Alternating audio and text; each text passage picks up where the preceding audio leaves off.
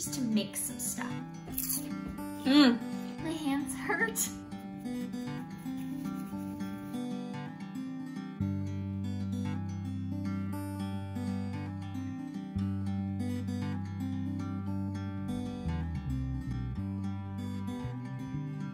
Hey, it's Mads and welcome back to my channel. Spring is here in Victoria and it is warming up. The cherry blossoms are coming out.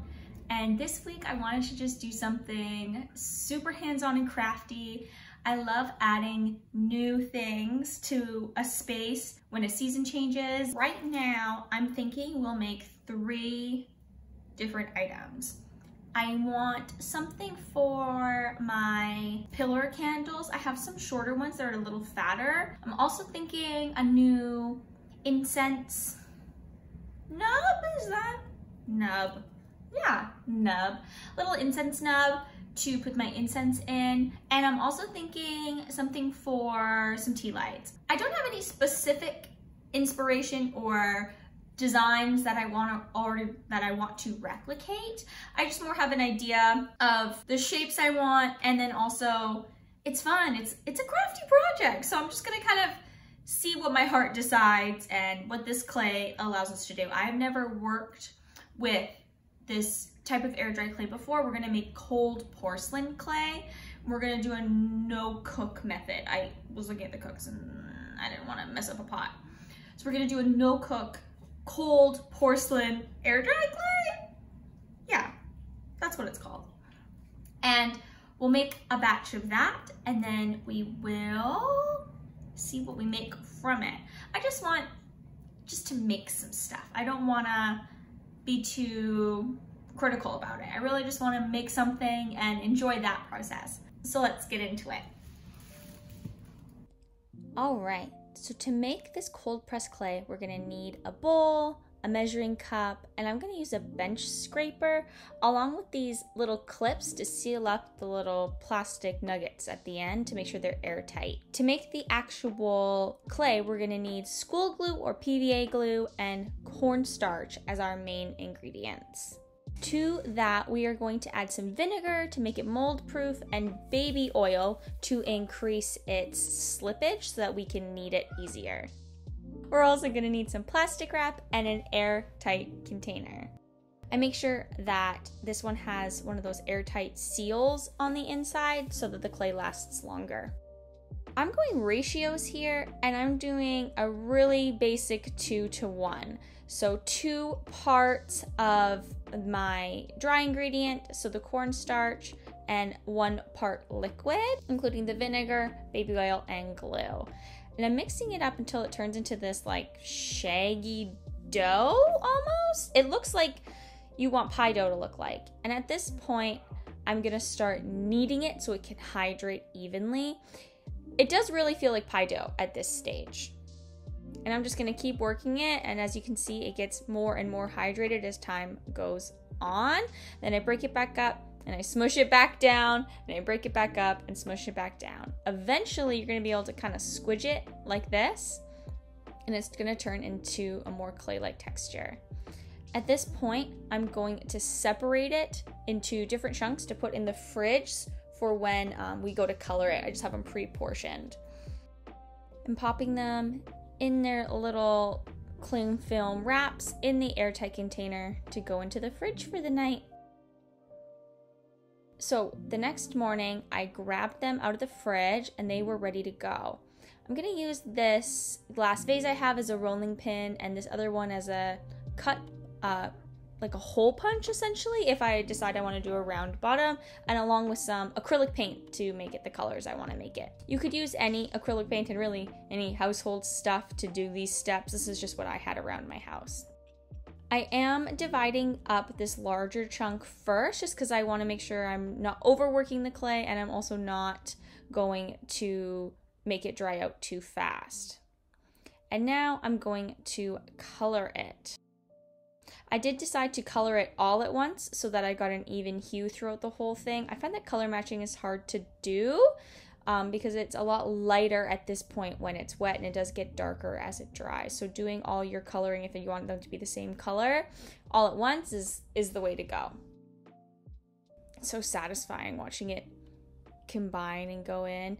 Your hands are going to get a little messy here, but that's the name of the game. This stuff washes off really easy with just some hot water and soap.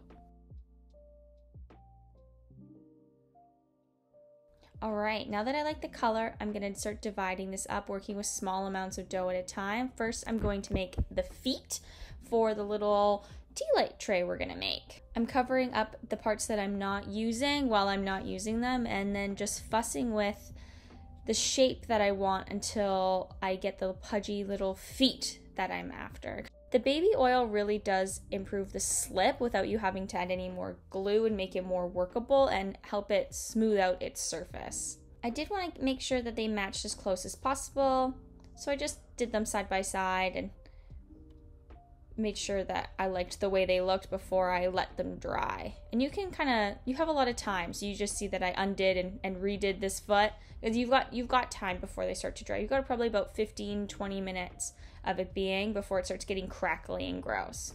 That's why I like working in small amounts at a time and keeping the rest covered, so that I can get the exact shape I want and fuss with it as much as I want to without it drying out and getting nasty. And I wasn't trying to get them to be perfectly matched, more cousins than twins or sisters. And now I'm back working with that larger piece of clay, putting some baby oil in it to get it to the texture that I want it to be. And I'm just going to knead it until it feels good. And essentially doing this pinch pot style where I'm pressing down in the middle and flattening that out, and then slowly stretching it until I get a size, thickness, and shape that I like. I really did love how smooth you could get the surface using the baby oil. You could really make it look sleek. It's not going to stay shiny once it dries, but putting a little Mod Podge or clear coat on top of it will shine it right up. Now that I'm happy with the shape, I'm going to set it aside so I can start working on my next creation. I'm going to start making the little pillar candle feet, I guess we're going to call them. They did end up kind of looking like paws when I'm all said and done. That wasn't really my intention, but it's what ended up happening, so we're going to go with it. I decided to go with this azul, I hope I'm saying that right, blue. It did turn out a little lighter than I wanted it to. I do add a little bit more later too, but it's okay. I think I could also paint this with a deeper blue, and I would like it too, but I'm gonna see if I like this color for a little while. I find that the best way to incorporate color is to get it in to the point where it's not like super wet paint anymore, roll it out into a snake and swirl it up, and then start to squish it, and then do that same thing. It incorporates really fast that way. It's pretty, the blue. Not what I was going for, but still pretty, so we accept it. Welcome her to the family. And I split it in half so that I can make 2 little pillar candle feet. I did put that other half under the cup just so that it stays dry and I don't have to whip out any more plastic. I did just use the butt of the candles to make the indent, and I did make sure that I wiggled it around a little bit so that it ended up bigger, so that I could account for shrinkage, because the stuff does shrink a bit when it dries. So I did make sure it was the right shape, and then I end up widening the hole a little bit to account for shrinkage later on. And at this point, I don't really have a plan for what I want it to look like. I'm kind of fussing with it to see what angles I like or if I want it to be round, and then I can start adding details from there. I started using this chopstick to make dents in it. I didn't know how many I was going to do. I just went on opposite sides until I liked the way it looked, and then I added thinner little slices in with my bench scraper. Working on the second one, I wanted it to be a different base shape, so I put the candle off to the side a little bit and made one side thicker and one side thinner, and this is the one that ended up looking like a little cat paw, and I'm happy about that. I will take it. You can add as much detail as you want at this stage, and it will take it, and it won't bounce back or flow away. It's pretty sturdy at this point. And now I'm gonna set this aside to dry. Oh, it's so sweet. It totally looks like a paw. At this point, I've made the feet for the little, call it a boat, the little boat circle, and I've made 2 of the pillar candle holders. And I'm happy with where they're at. My hands hurt and I need a snack. So we are gonna take a kale chip interlude here. I grab my kale and I saw someone on TikTok do it this way, so this is the way I do it now. Okay? And then I literally just rip it up. This is the order of operations for the trick. Preheat your oven, rip up your kale, and then pop your kale directly into said preheating oven before it is preheated.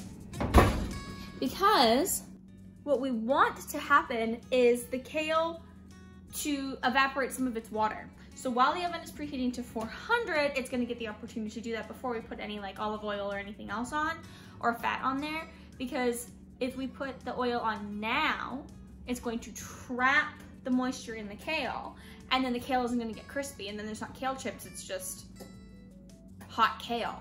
And I mean, that seems fine, but I want kale chips. While it is crisping up, I'm gonna clean up my mess, and I'm gonna make my little seasonings that go on top.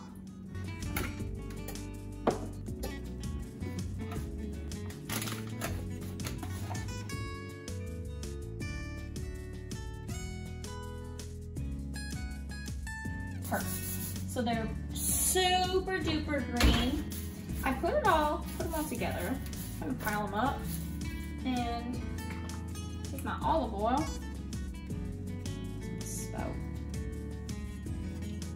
And I give it a good little drizzle.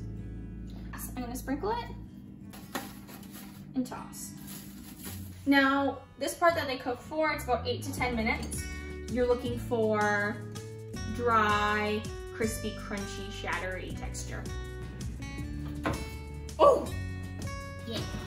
Okay, then, now all we have to do is pop them in a bowl. Now, the bowl in question, in comes the fake Parmesan cheese.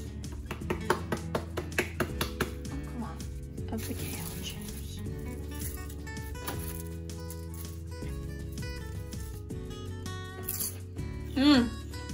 Okay, I'm gonna sit here, eat these chips, and watch an episode of Survivor, and then we'll get back to the crafting, okay? Get back to it, I promise. Oh.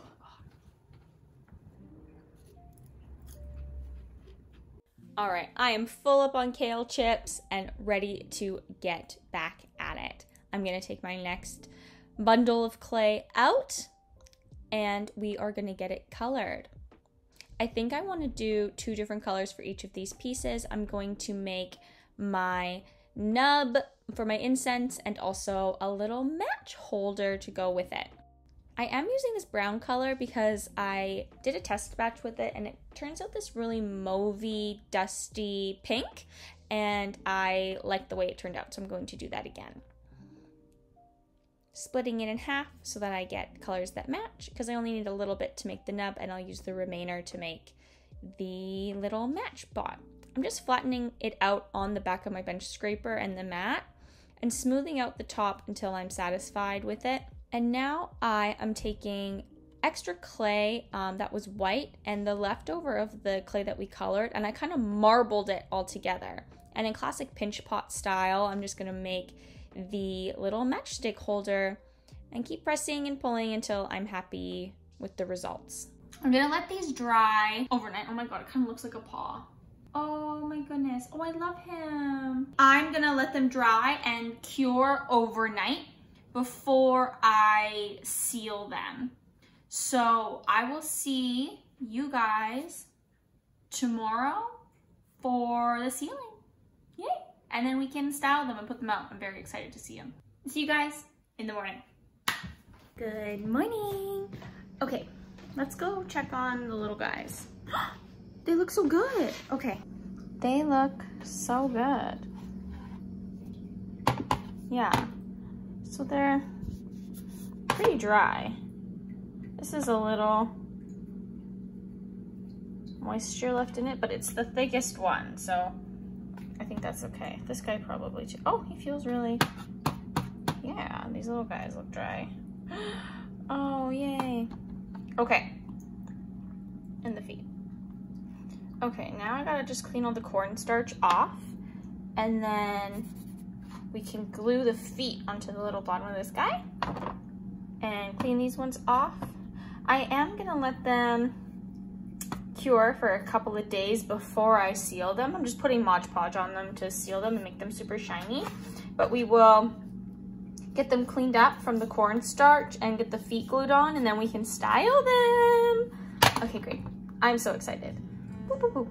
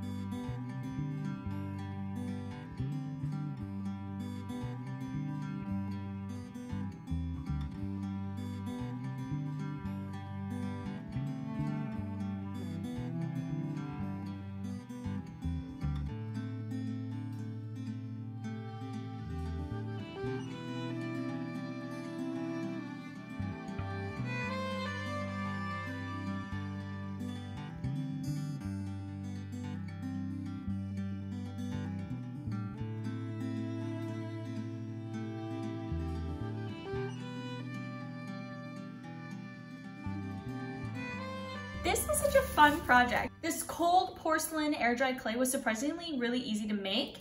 I was a little intimidated at first, thinking that I was gonna have to make it a few times before I got good at it, but really it's just looking for that texture, and I would describe it as plush. Like, there's a point where the dough or the clay becomes smooth on itself, and that's the best point for it to use. And I think adding that extra cornstarch on the outside when I was pressing, that really did help it not stick to stuff. And once I started using more cornstarch on the surface, I really noticed way less sticking, which was great. But for the most part, they turned out so sweet. It retained a lot of the detail that we put in with the bench scraper, and it also got quite smooth on its own.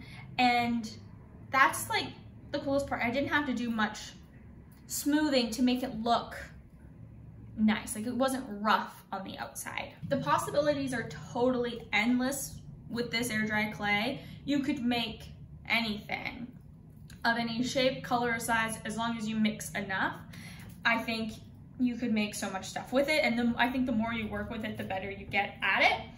And I'm really happy with how these little guys turned out. Thank you so much for hanging out with me and doing these crafts. I had such a good time. I make new videos every Sunday, so I'll see you then.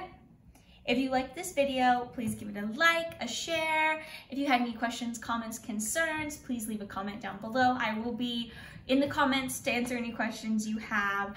And if you want to see more videos like this, I do DIYs, I do crafting videos, makeover videos, cleaning videos. If you want to see any more of that, don't forget to subscribe to the channel. I will see you guys next week. Bye. Hi. How are you? I didn't notice you hop up here. Hi. Want to say hi? Wow. Watch your foot. Watch your foot. No. Very private and very shy. You don't want to? You hopped up here, bud. You hopped up here.